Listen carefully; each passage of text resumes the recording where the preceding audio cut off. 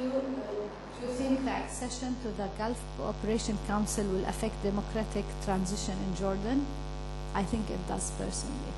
I think although there might be some economic benefits whereby markets will be open to Jordanian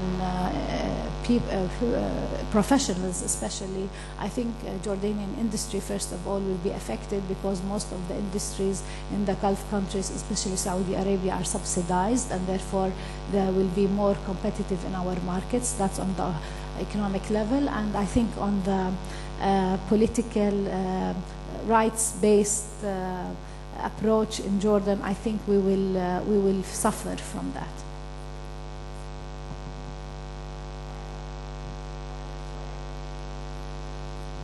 آخر سؤال هقراه إذا كان حد من السبيكرز عنده إجابة سريعة.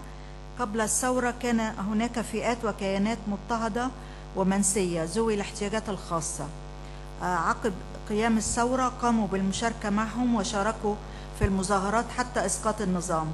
حينما استقرت الأوضاع نسبيا وجدوا أنفسهم مثل الماضي، لا أحد يسأل عنهم ولا أحد يستجيب لمطالبهم. السؤال: كيف نستطيع الحصول على حقوقنا من خلال التشريعات، وكيف نستطيع إيصال صوتنا للمسؤولين؟ ائتلاف ثم مصر. Would anybody have an experience of how not to forget the disabled groups who participated actively in the revolution?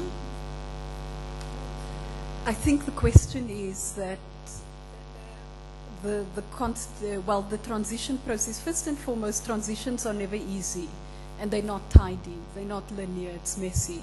Having said that, I would assume the revolution is not over, the transition is not complete, and there's a need to ensure that there's voice, and the voice of the excluded and those who've been marginalized is heard all the time.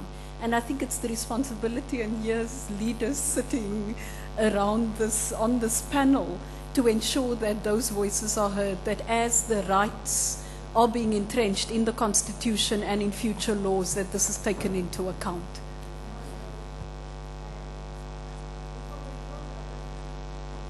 I want to remind you that UNDP is hosting a reception from 7 to 9 at Almaz Hall, 4th floor at the Marriott. And at the end, I would like to thank very much all our eminent speakers, and I thank everybody who participated, and thank you for your patience.